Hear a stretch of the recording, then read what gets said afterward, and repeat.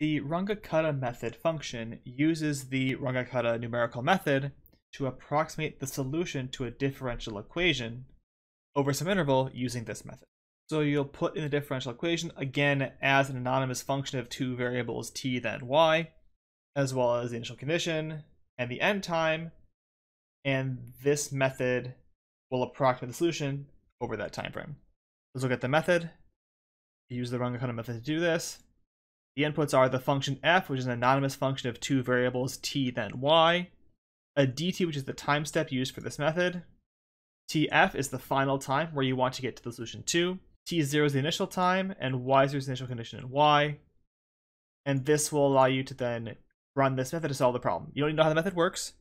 It's all down here if you want to look at it. But it will approximate the solution. So let's give it a shot and see what it looks like. Let's take our same function, and we'll run this method. The time step of, say, 0.5, a final time of 4, initial time at 0, initial value of 1.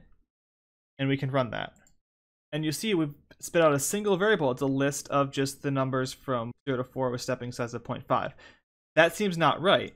And what happened here is that the outputs from this method are the t and the y. And the t is going to be evenly spaced between t0 and tf.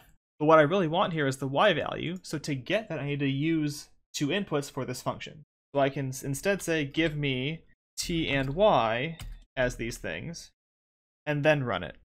Now we've got both things. We've got the t values doing the normal thing, and the y values here, which this seems to match the solution that we have up here. Seeing if I start at 0, 1, it comes down a little bit and then takes off upwards.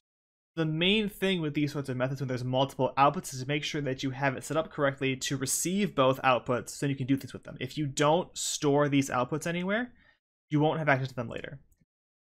You can also use the RungeKutta method to solve systems numerically, which is what this second system method here does in the folder, but I'll put that in with the video about where we're actually using that later. But this is how the RungeKutta method works. This is how you can use this function to numerically approximate the solution to differential equations using this particular method.